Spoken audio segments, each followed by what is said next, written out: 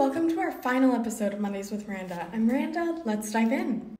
Last week, President Biden signed an executive order expanding and guaranteeing affordable child and long-term care for military and working families. While the COVID-19 pandemic highlighted just how essential the care economy is in the Badger State, we're glad the president is continuing to make moves to support working families while expanding support for those who provide care.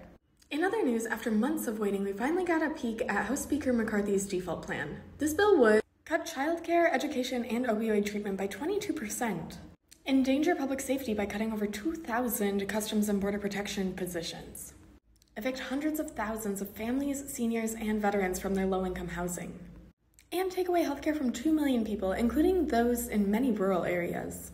While Speaker McCarthy's plan is called the Limit, Save, and Grow Act, we're sure the only thing growing is the checking accounts of the ultra-wealthy and corporations. And finally, a new report published by the Wisconsin Policy Forum found that only 4 other states in the country fund their 2-year community or technical colleges better than Wisconsin. And that's a wrap on Mondays with Miranda. Thank you for joining us for the past 2 seasons as we've brought you the news from around the Badger State. We've got some big news of our own coming soon, so don't forget to follow @OpportunityWI to learn more and stay tuned. I'm Miranda. Have a great Monday.